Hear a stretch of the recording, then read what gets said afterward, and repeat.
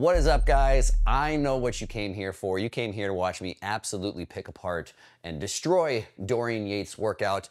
And you want to watch because you want to watch someone that is 100% less awesome than Dorian, has 200% less muscle, and is like 1,000% less British try and pick apart his workout. And then you can tell me how I'm an idiot in the comments section. To which I would agree. There will be none of that soap opera drama stuff while I try and pick apart someone's workout that is not here, because I think that's kind of childish.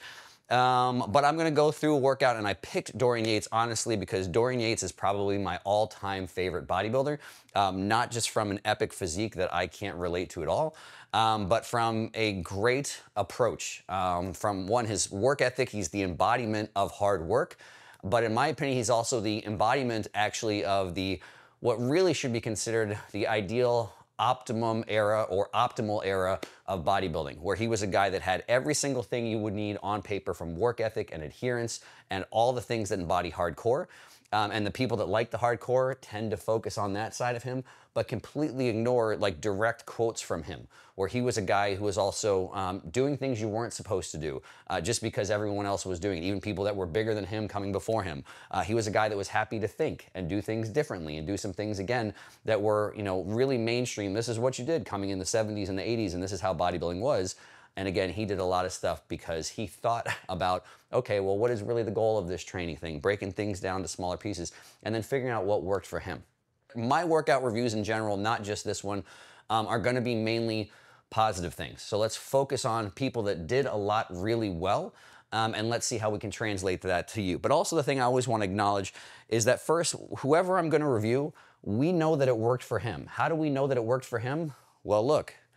It worked for him, right? So that's one thing that really gets kind of overlooked, I think, now, where everyone's the smartest nerd and who can be the bigger nerd and who can draw more stuff. And again, I'm the nerd of nerds who likes to draw that as well too. But I also have the vast majority of my experience is actually training people in person. And what I'm looking at is what produces results. People forget that all this stuff you want to talk about, that's neat, but does it actually produce results? And when something does produce results for an individual, you don't change it. Yeah, you can always think, could I maybe do this quicker? Could I do this with less orthopedic issues? And that's a great thought process, but there's really no debating if something did or did not work. Now, of course, everyone's gonna compound things. Yes, genetics are huge. Yes, PEDs are huge, so drugs make everything happen faster and have the end result higher, but drugs themselves don't just get a body part to go from tiny to huge overnight, right? So again, the actual, stimulus still needs to be there, the recovery needs to be there. Again, genetics and drugs just amplify the effect and can speed along the results. But if you look at someone that's consistently made progress over a long period of time, there's something you can learn from that person. So we're going to acknowledge that, first off, everything that he did worked, and then we're going to look at all the stuff that Dorian did and figure out, okay, well, what's some great stuff that he did long before other people that can also work for you in your training? How can we make your training better? Then when we're actually kind of breaking down, so what am I going to bring a little bit different, because everybody and their moms is doing workout reviews right now, is I'm going to draw. Everyone's going to be very excited. Y'all came here to watch me draw because I say in here, physics don't lie. And again, I could mess up how I draw the physics, so I could lie from being wrong. But if we're actually drawing pretty well some lines of force and where his anatomy stuff is going on, we can actually break some of this stuff down and say, okay, well, here's why this works so well, or here's, maybe some different options if you're not 300 pounds and shredded and all that kind of stuff. So we'll look at some different options and draw on some stuff. One, if he has equipment that you guys don't have, what would be some options for you guys? Look at, again, how did this actually apply to his body, and what are some concepts that we could say, hey, this is actually very similar to this thing or that thing. Again, where we're not saying everything that he did was perfect or the only way, but we're going to acknowledge all the good stuff that he did and see variations of the things that worked really well. Because that's the other thing I want to clarify. I'm also not here to say, hey, everything Dorian did was perfect, so let's just follow it blindly. Because then we wouldn't be listening to what Dorian actually did himself. Is like he didn't just follow stuff blindly, he figured out what worked for him. And obviously if there's a difference between Dorian and I, beside my very scientific percentages of how much more British he is than I am, is that he was a professional bodybuilder. So the majority of his experience, at least first, came from testing and applying things to himself. Now, I know he's actually gone on and he's trained a lot of people since he's retired, so I'd be interested to hear his feedback of how his thought process maybe has changed a little bit, applying things to different bodies. But that's where my thought process is going to be a little bit different as well. I was a wildly mediocre bodybuilder, but I'm a pretty okay trainer, and I'm going to have my thought process of, okay, I've applied lots of stuff to lots of bodies, and how can we help you guys at home with this. And so again, I kind of doubled down on this, but I'll just reiterate, when you guys see workout reviews from me, you know, hopefully I'll keep doing some of that clickbait stuff with the covers so I can get some new people to come in here and they just want to watch, again, they want to watch a disaster, like the daytime TV shows like Jerry Springer stuff where let's just watch a disaster unfold. You can go somewhere else to watch that. This isn't going to be me shooting fish in a barrel of just picking a workout that everyone that knows the workout's atrocious, I know it's atrocious, you're clicking on the cover knowing it's atrocious and just want me to make fun of how atrocious it is for 15, 20 minutes. I honestly think that has value because there's some newbies out there that really don't know any better, and things like what celebrities do, what money and marketing can kind of, you know, skew what maybe this actual motive of the stuff being shown, that has value. But that's not my area of expertise, right? People aren't following me to ask, you know, hey, is creatine good for you? Is it bad for you? Google, is creatine a steroid? How many grams should I take, right? That's not me. I'm here for, you know, kind of more of what I would consider higher level stuff. So if you're gonna watch a workout review from me, it's gonna be hopefully more thought-provoking and mostly overall a positive thing that we can gain from not just me making fun of people that aren't here to defend themselves. So I'm gonna start with this epic Dorian quote. I'm gonna leave it up here. So if you wanna read this, while I'm talking, you can just kind of zone out and listen to some better words because I'm not going to read it verbatim. But the first sentence, the first two sentences are really my favorite part about Dorian. It says, well, first of all, I should say I'm very studious.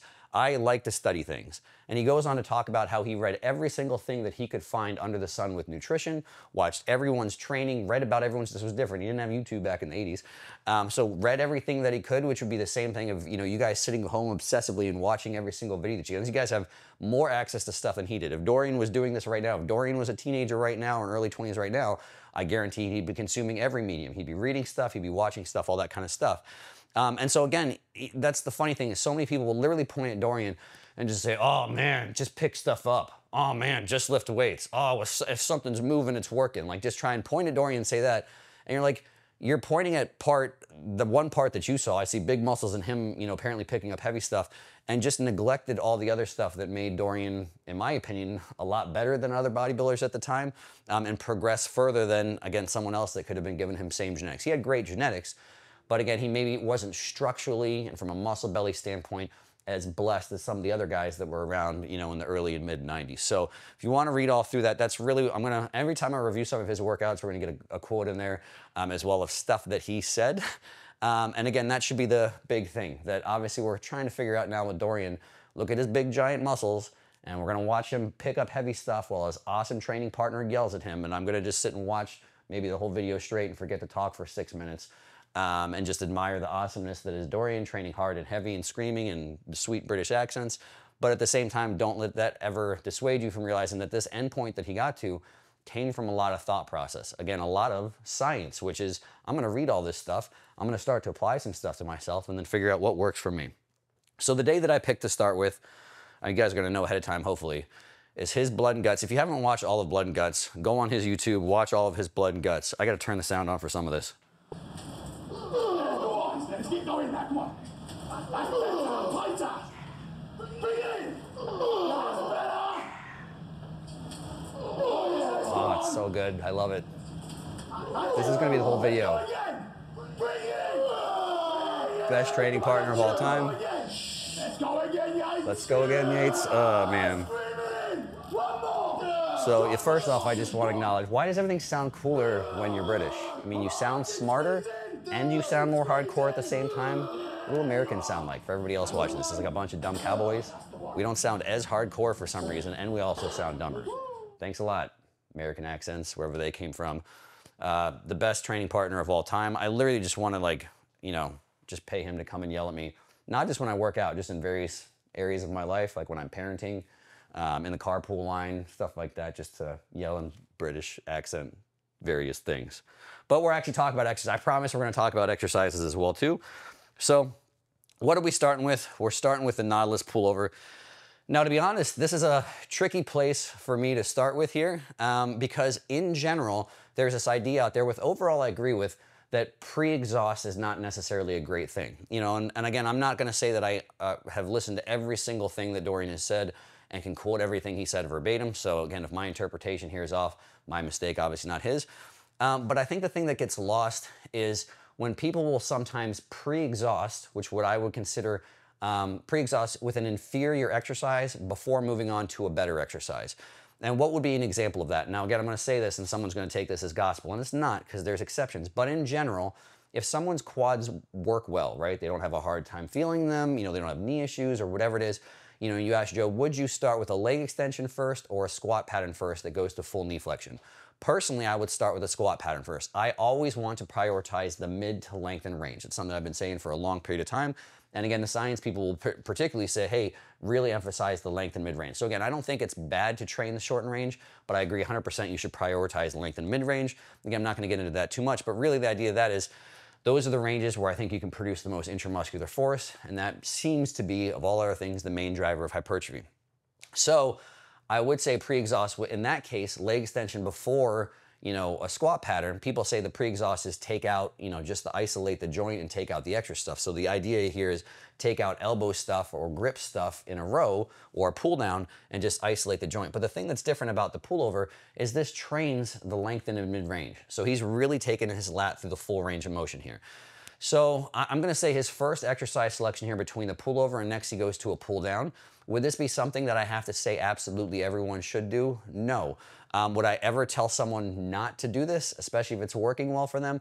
Absolutely not. And I could make an argument for too. So this trains through the lengthen and through the mid-range. So if we're looking through, let's get a pen. This is what you guys came for. So if we look at the shoulder joint here, and we'll talk about the range of motion that he's going through here as well, to kind of lining that up with the pad so we can actually see if we get through all that arm tissue, that's roughly where his upper arm is. And his body's somewhere down around here. So if we're actually looking at what range of motion his shoulder's going through, it's right around there. So if we look at that, this again from a lat standpoint, this is the length and range. He's taking his elbows out of it and it's overloading that range. So obviously he's doing a ton of weight and not just doing this for like, some people like to pre-exhaust. So it's like, yeah, I like to do like, 3 or 4 sets of 20 and they're all 20 reps short of failure. Again, I would say that's just a lot of extra fatigue that's going to take away from what comes next and not necessarily something that's going to be for an effective workout. But if you're actually training this and you're training it hard and you're actually training in close proximity to failure, then I could say it would be effective. The other thing that I want to note here is look where he's ending. So there's a lot of talk now, which is actually mechanically correct, that if you go all the way up here, to full 180 degree shoulder flexion, you get to a position where your lats can't work as well. Doesn't mean don't go there. Doesn't mean that pullovers that go there are bad. But basically, if you do a normal pullover all the way from this stretch, all the way then down to here, the beginning is probably more pec, still some lats for sure. And then as you get further down, probably right about here, the lats get to a position where they can work a lot better. And then all the way through, they can work well. Well, look where Dorian's end here. He's staying away. He's probably a solid, whatever that is. I mean, that's at least 30 degrees short of full shoulder flexion. Now, again, I don't know what kind of mobility he has. He has so much tissue, you probably couldn't get there anyway. But I would also argue he's staying in a range of motion, even though it's a pullover, away from that 180 degrees, staying to where his lat probably actually is doing the majority of the work, is actually pretty lengthened, and again, is not going past the point where his pec's taking over a whole lot. The other thing that I wanted to point out here is that he is taking it. Let's see if I can get a little bit better view. I guess that's as good as we're going to get. He's tucking that arm all the way into the side. So when we come all the way down to the bottom, again, everything moves because that's literally how much, even aside from camera motion, the shoulder joint's going to move a lot. Like his torso's here, his upper arm's here. I mean, even from that, because I'm not quite straight from the side, it's actually probably pretty overlapping. So he's taking his lats through a full 160 degrees range of motion, and obviously he's challenging that. So now the thing that we're going to look at, and this is where people are going to get mad at me, but sorry, it is what it is everybody loves this machine. Everybody loves this Nautilus pullover. And I think the main reason people love it is because Dorian used it. But what we're going to look at here is the loading pattern here. And so again, if we're looking at the loading pattern, we have to find the axis, and we're looking to about a 90 degree from the line of force. So the line of force here is actually from, if you can't see, the chain, what we have on most modern equipment is a belt, and that is the moment arm. So that is where it is in the stretch position. And as we go through to the shortened position, obviously some things have moved from a camera standpoint, but we'll compare the lengths of those, assuming the camera has stayed the same. So let's go back. We'll do the line of force. Sorry if we're nerding a little too much, but worth pointing out, in my opinion. We go back to blue. Let's look at the new moment arm. If you're new here, sorry, I talk about moment arms sometimes. So what does that mean? If we actually measured the weight in his hand or the weight in his upper arm where he's pressing, this machine is whatever the difference of these two is, whatever percentage it is. So let's say this is 30% longer than this. The load is going to be 30% heavier in his upper arm in that position.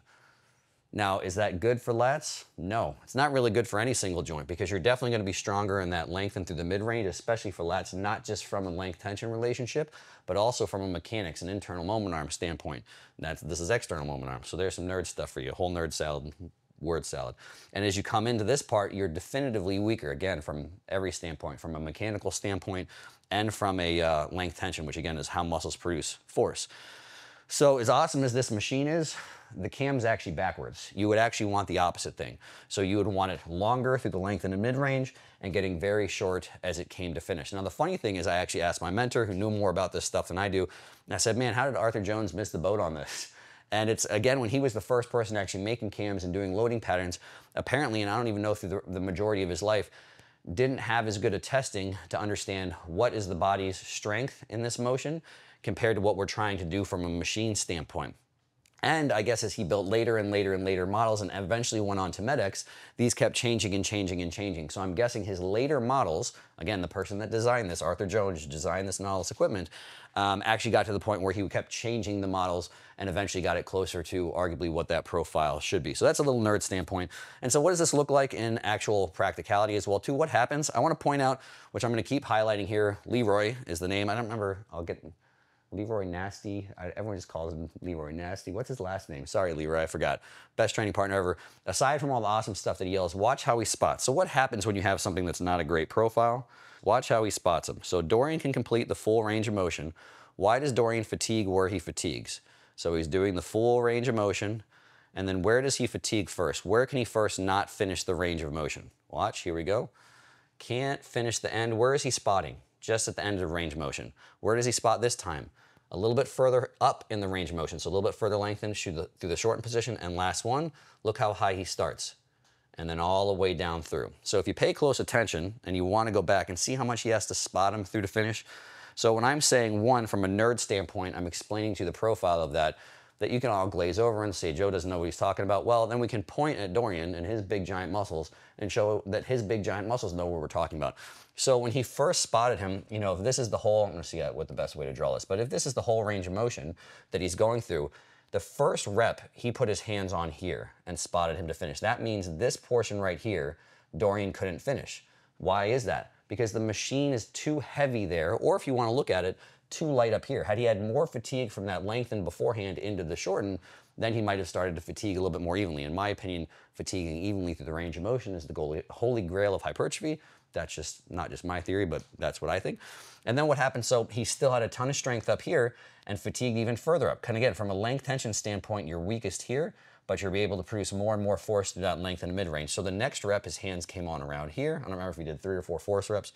And the next one, his hands came on up here, because this is where you're gonna fatigue first, and you could literally see the pattern. Even though he could do all of this, he needed assistance because he didn't have the strength left to finish the range of motion. So when you have something that has a bad profile, this is what it looks like. And it's not a big deal because they figured out, without knowing any of that dumb stuff, Leroy knew when to put his hands on and how to spot him. And that's the difference between, you know, a spotter in powerlifting, where it's like, I can't do it and just pick it up. Not saying that that's all powerlifters' goals, but you know, when I'm in high school and I asked for someone to spot me on bench, it was to pick the bar up when I died. In bodybuilding, I think the goal of a spotter should be, for the most part, to make up for gaps between exercises and what your body is capable of doing. And so again, if we're looking at what he did there, that's the quick way to overcome that. And this is also why hitting failure, when people talk about hitting failure or hitting task failure, doesn't mean the same thing for every exercise. It can't. So again, because this is the opposite of what he does, you're always gonna have the ability to do all those partials. Now, am I saying you have to do that? No, but it's not really because the muscle hit failure. It's because he hit failure because of the way the force is being expressed through this specific range of motion. Whereas if this exercise had been heavier, the cam was opposite. It was heavier from the start and lighter into finish. His last rep probably would have been unable to move, or just a grinder through the entire range of motion instead of just needing it at specific spots. So what do we have next? A pullover. So arguably a teeny bit of redundancy, but you get some different stuff here. Let's look at a couple things here with the pull down. So one, where is his body position? Where is the shoulder joint? Where is his upper arm? How much shoulder flexion are we going through? So again, All the nerds are saying this now. Dorian had figured out, and I would agree with what the nerds are saying for the most part. Not to say it has to be this exact angle, so again, don't over nerd on me. But going up here doesn't have a ton of merit. It's not bad, it's not wrong. But again, as you start to go up higher, one, it can be an uncomfortable shoulder thing, so that's a rule and everything. Don't go there if it hurts. But also, I think just from where lats have effective leverage, that makes a lot of sense as well too. And what you'll see with this one's a little bit tougher to see, but as he completes reps, see if I can slow this down. Man, this is so, here we go, we'll get a good view from here. But as he completes reps, this is actually a good view from the side. There's a stretch component where that, now it's tough because the camera's moving, but you guys can see it. If we look at how he finishes these reps, again, so if this is the lat meet down here, so some of it comes from, this is what I mean when there's motion in the GH joint. There's the shoulder joint up in somewhere up in here. So technically we'd actually draw it, if I drew it better. We'll draw the shoulder, try and guess where the shoulder joint is amongst that meat. So some of the range of motion comes from, you know, where the lat is pulling on that bone. And then some of the range of motion comes from, let's see if I can get it the right way, this whole thing elevating. So the camera moves, so it's a really tough thing to see. But this angle didn't change a whole lot. So this angle changed a little bit, but what happened is this whole scapula lifted up in this direction. And again, if we just have these 2 points, basically origin and insertion, that elevation with a component of protraction as well too, further lengthen the lats. So again, if you're gonna do a pull down, you know, not only should you take, again, to somewhere around here from an actual GH joint standpoint, I think you really need that elevation and protraction, and Dorian's getting both here. And then again, he just kind of lucked out a little bit with this hammer strength machine. So a couple things we're looking at here is one, let's see if we can get it from here. So it comes across his midline a bit, so that if you look at the handles here at the top, it kind of diverges at the bottom. Now this is even better for someone that's Dorian size in my opinion. So when you're coming to the top, if you want a little bit more of a stretch coming across the midline, this is slightly more stretch compared to this. And because Dorian's especially so wide, it kind of flares out at the bottom and it still lines up really, really well for his lats. So again, this is why I tell a lot of people, shoulder width works really well for a whole lot of people, because sometimes as things diverge and they come out, if someone was very narrow on this machine, this might promote your upper arm flaring out a little bit more. And again, obviously if we're trying to bring those 2 points together, origin and insertion of the lat, that flaring doesn't help that happen at all. So one, this machine worked really, really well. And then also it had a pretty good loading pattern, not to overly nerd, but where this, the weight here, is moving the most vertical, which I'll correct my verbiage from some of an old video. So basically where that is parallel to the ground is where the load in his hand is going to be heaviest. And so where is it happening here? It's happening a little bit more towards the lengthen and mid-range. Now again, it's not perfect, because again, he's coming from that stretch position. So when he's all the way stretched here, you know, it's a little bit shorter, you know, so it's moving, you know, to the point where the weight's moving a little bit more horizontal and not as much vertical, so not gonna have as much impact from gravity. But when he comes to the top, we're still getting this where even though we can't see exactly where the weight is, we know that this is gonna be much more moving vertical as it comes over the top. So it's still a pretty darn good pattern of probably heaviest around here and going lighter into this position. So it's a good profile, and he's got a little chest pad to support into as well too. So at the top, especially, the weight's pulling more this way because it's an arc, and he can press on that pad and make sure that things aren't moving. Now the thing again where the nerds and the meatheads like to fight about this one, which I think is a little bit silly, like what if he didn't have this machine, right? So what if he wanted something that went from here to here, that went a little bit across his body and still let his upper arm tuck at the side? Because if lats is the goal, that tuck or finish at the side I think is important. So again, if you don't have that machine and you're right now, I'm out of luck, what's something you could do with that? You could do that with a cable. And again, if you do it with 2 cables, what happens? Well, one, there's not a whole lot of cable setups where they could cross over, but the cables kind of bump into each other. It's a little bit of a pain in the butt. So you could do, God forbid, a single arm cable pull down. So that's one of the ones where I think it's kind of funny. Everyone likes to tear that apart and says, oh, this is, you know, if you're old school, if you're awesome. I mean, watch what happens right now. So right now, let's see, we got a picture of Dorian. Right now, let's get a whole view in there. There we go. So right now, Dorian is very hardcore. Why is he very hardcore? Because his hands are both holding something at the same time, because that's the definition of hardcore apparently. Now what happens if this happens? Oh my gosh, we can't see this arm. What if he was only holding one arm at a time? Is that the thing where it's no longer hardcore? Oh my gosh, it's single arm, he's overthinking, he's a nerd. So I don't really know where these rules come from. So all that being said, is the single arm pull down thing or whatever, is that overly nerdy? Is that overly optimal? Is that not hardcore? I don't really know what any of that means. If you can set up a similar thing and it's not a huge pain in the butt, and if I ever saw somebody doing a single arm pull down and they had 200 pounds on the stack and they were doing it with pretty damn good form, odds are they're gonna have a big lat. So I get the notion if you've got a good machine, you've got things that set up and you can put plates on it, I guess that's the big thing as well too. This is a machine, just like a cable is a machine, but that's why meatheads like hammer strength, because you can put plates on it. So it makes them feel like it's more of a free weight. It's not, guys, it's a machine. By any weight, shape, or stretch of the definition, it's a machine. So let's move on. So great exercise. So this is, in my opinion, if we're looking at Dorian's stuff here, this is just like the absolute perfect pull down for him. You know, the only thing that could be maybe the slightest adjustment is if it was a little heavier in that lengthened position. But even that's like, I give the profile here like a 7 out of 10 as opposed to like a 10 out of 10. What's up, guys? You may find this a little bit shocking, but I had a hard time keeping this one short-winded and this video turned into a beast. So stay tuned for part 2.